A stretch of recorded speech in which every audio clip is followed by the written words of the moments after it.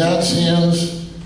St. Paul tells us in this beautiful little passage, homey passage, to his friend Timothy, he says, and these could be our words to one another in sharing the discipleship of Christ. He says to Timothy, and always I remember you in my prayers. I remember your tears and long to see you to complete my happiness. Then I am reminded of the sincere faith you have that came first to live in your grandmother, Lois, and then in your mother, Eunice. And I have no doubt that same faith is in you. We share that faith, we share that faith, we share that friendship, we share that vision, we share that discipleship, we share that ministry. So my dear friends, my dear disciples here in Idaho, keep reminding yourselves of the faith you share in your discipleship with each other.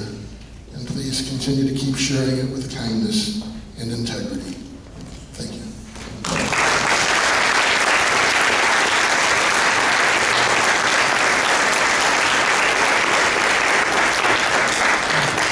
We have a chance for a few questions, and then I'm going to be rushing to the airport because I just graduate, and tomorrow night will be a lot more tears than laughter in the parish.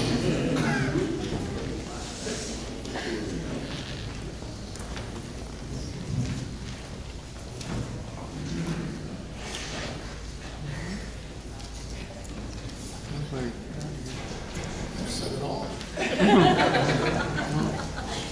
Doesn't necessarily have to be a question, comment, observation, anything that struck you.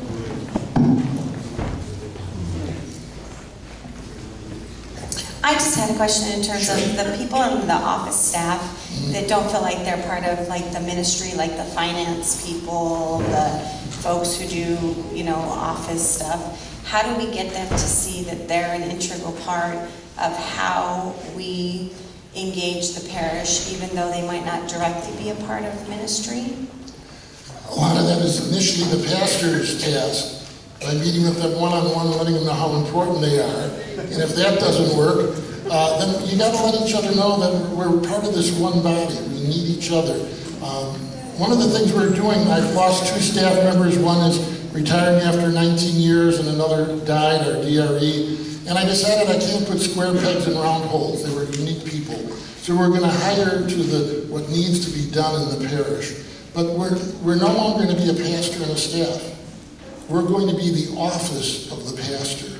They are going to be part of that office. We're going to share together all of our insights. So a business manager needs to be there because finances oftentimes dictate some of what has to be there. Secretary needs to be there in case people call in. We all need to be there. Yeah, the bottom line, the final decision is going to have to be mine.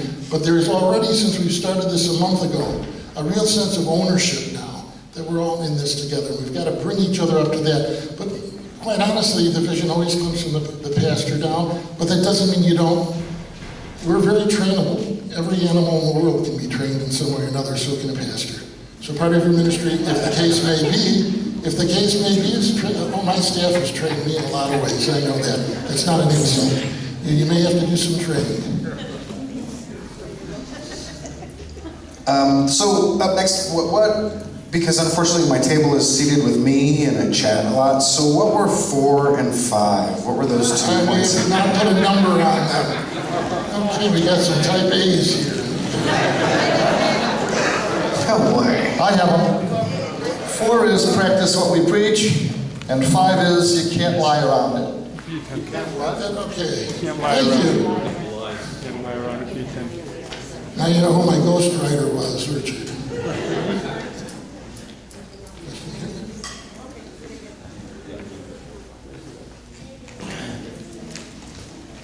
You mentioned a couple of times how important it is for priests that are moving into a new parish that they listen to some of the people that are already there.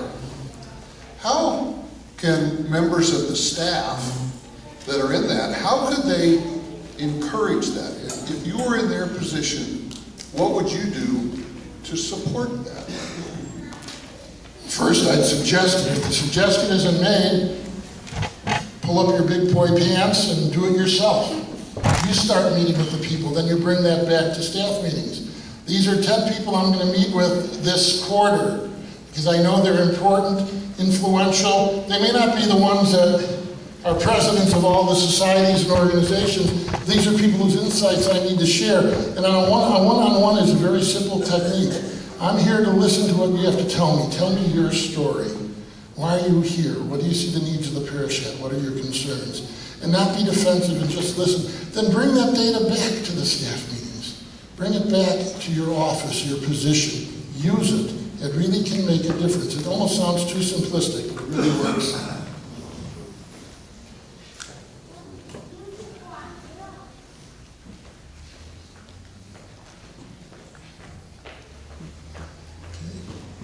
A blessing being with you. Continued success the rest of today and tomorrow, and with this coming year. It sounds really exciting with the Eucharistic Congress and the Hispanic Summit. Blessings on all your ministry. If you're in Chicago, look up St. Gertrude Parish. We're only a mile away from Wrigley Field.